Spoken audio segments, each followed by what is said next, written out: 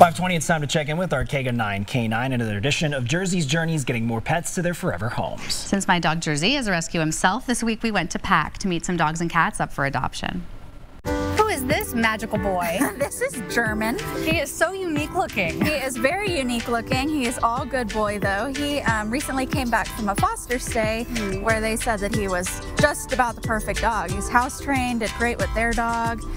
He snores, so that's fun. And they also said he loves to look at himself in the mirror. Just adds to the appeal even more. He's just so fun. He's so compliant. He's just really friendly. What a sweetheart. Really sweet, unique dog looking for a home.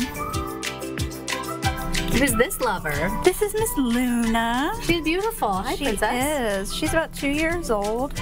She got to the shelter pretty recently, so she's looking for a home. Very sweet cat. Seems to really love affection. Yeah, she was, interested in coming right up to us as soon as we opened her kennel. I'm sure she'll be a wonderful pet. Absolutely.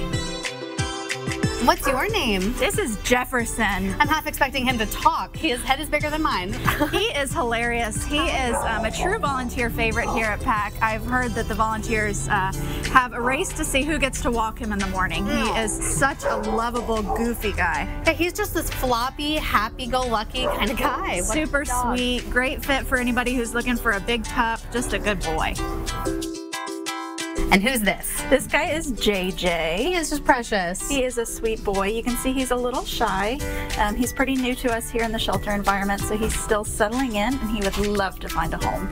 I'm sure as soon as he's in the right setting, he'll really warm up and his personality will come out. Absolutely. He's been really sweet here, so we're sure that he'll make a great pet. So I can confirm Jefferson gave great high fives, just giant That's pretty paws. Cool. Our last cat friend there, I love just the deep stare into the camera. Yes. There's just no breaking eye contact. Take me home, yeah.